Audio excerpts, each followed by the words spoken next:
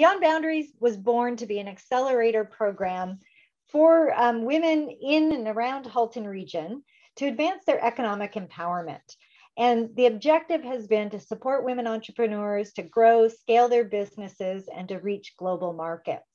And we've run 3 cohorts. We've had 37 different companies participate in the Beyond Boundaries program.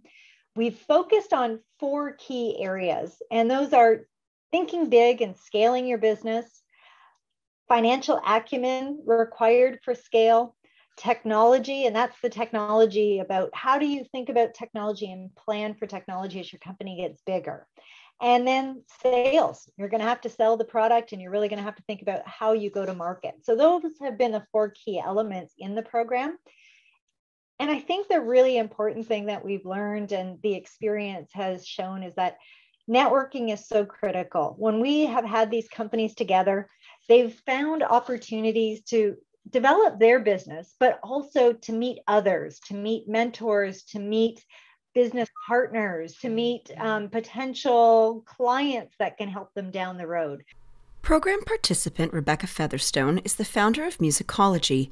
She received the support she required from the program when some men in business were trying to take advantage of her lack of experience. The female entrepreneur thing really meant a lot to me through the Beyond Boundaries program because I've been through other programs as well that were very male dominated, and they just don't seem to understand the stresses that a lot of us females that are trying to start our entrepreneurial journey have when it's, managing the home and managing, the kids' schedules and all of that stuff.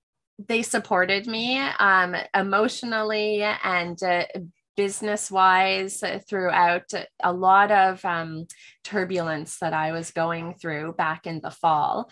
Starting a tech startup is not an easy feat, especially when you have a BA in music.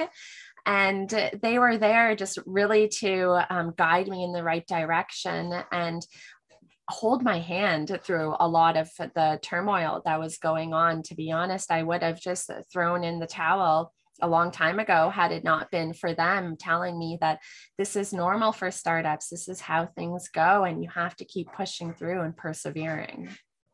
Rebecca shared she was inspired to continue on by a keynote speech given by Amy Leask.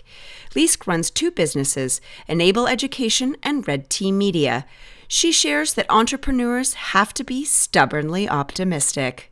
It's kind of a quality that you either have to have or you have to grow as quickly as possible. But you have to think, what I'm doing, the business that I'm presenting is going to do something useful for someone, and it's going to work. I may have to come at it from 50 different angles. I may have to try different approaches. I may have to question my own assumptions about things.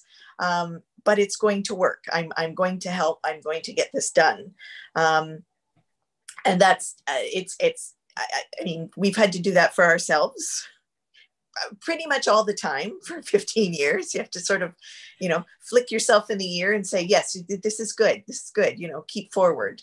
But it's hard. It's really hard for anyone, especially if you are, a solopreneur or you're just starting out. The companies who've participated have added employees, they've grown their sales, they've introduced new products to market, they've conquered international markets.